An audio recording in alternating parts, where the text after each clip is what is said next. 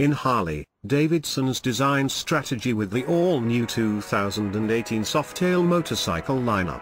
It was the very traditional bright and shiny Softail Deluxe that has allowed the company to take the 2018 Softail Heritage Classic to a darker place. The bike retains its 1950s Panhead inspiration but gets a sinister, modern edge with loads of blacked-out features. The Heritage Classic has traditionally been of Harley Davidson's best-selling motorcycles, now made even more functional and comfortable with increased power and improved handling. This is a Softail that's not afraid hitting the road.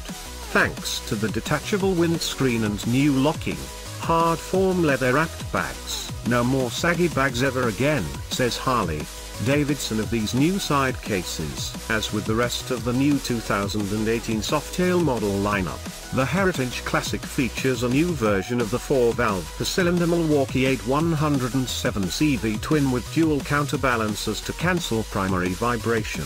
This allows the engine to be rigid mounted in the frame, which increases chassis stiffness for improved handling. Harley Davidson claims the 107C Milwaukee 8 makes the new bikes 10% faster from 0 to 60 than the high-output twin-cam 103 engine used previously.